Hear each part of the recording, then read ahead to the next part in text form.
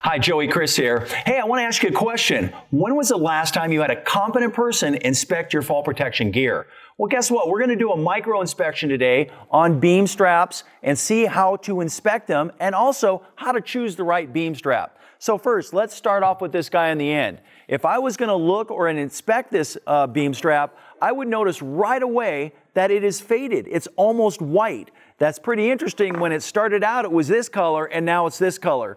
You wouldn't have to do anything more at that point other than throw it in the trash. And I recommend if you're going to throw it away, take a picture of it before you get rid of it. You can see here that this one is also faded, but you would have to inspect it to make sure that there's no cuts. What do I mean by that? If I looked farther down the unit here, I would see that there is a burn mark on the end and that there's burn marks inside.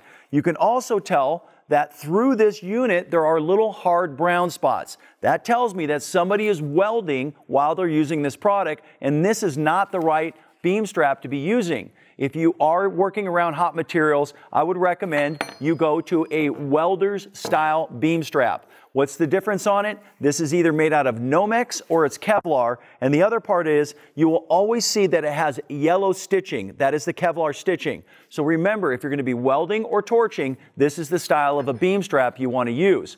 You will also notice that there is a difference between the way these look.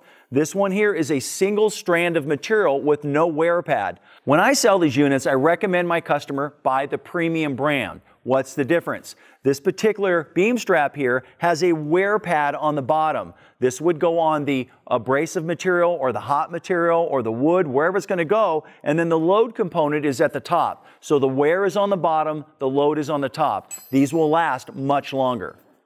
Before we do anything else in the inspection, you want to go on the manufacturer's website of this particular product and make sure there hasn't been a recall. There's been a lot in the last couple of years, and you want to make sure that you're not passing a piece of equipment that might have had a manufacturer's flaw. So now that we know that this particular beam strap, it hasn't been recalled and it's good to inspect, we want to look at the stitching. First thing we want to do is make sure there's no broken strands. Again, how do we know how many stitches can be broken? We would know by going to the owner's manual. It will tell you what they will allow. Second thing we want to do is go all the way down this strap and make sure that there's no cuts or frays throughout the unit. Check the back side as well. Again, like I said, this is the wear side and this is the load side. Second thing you want to do is you want to look at the D-rings. Make sure that there is no cracks. We want to make sure that there's no rust. We want to make sure that the cadmium plating is still in good working order, and we want to check both ends to make sure that this particular unit works well. The other thing is you'll notice that these two D-rings are different. This particular beam strap is meant to have the smaller D-ring run through the larger D-ring and then pull it all the way through. This is the preferred unit most people like to buy. Conversely, we have a lander that has the D-ring here, and then there's a loop on the other side. You would pull it through the loop and then bring it down.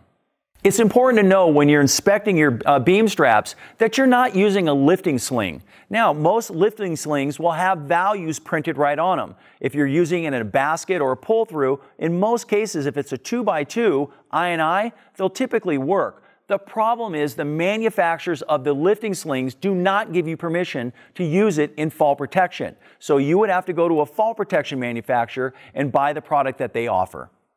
If you thought that this was helpful and you'd like to see some more videos, go to my YouTube channel, Fall Protection with Joey Krys, and I want to thank you for listening.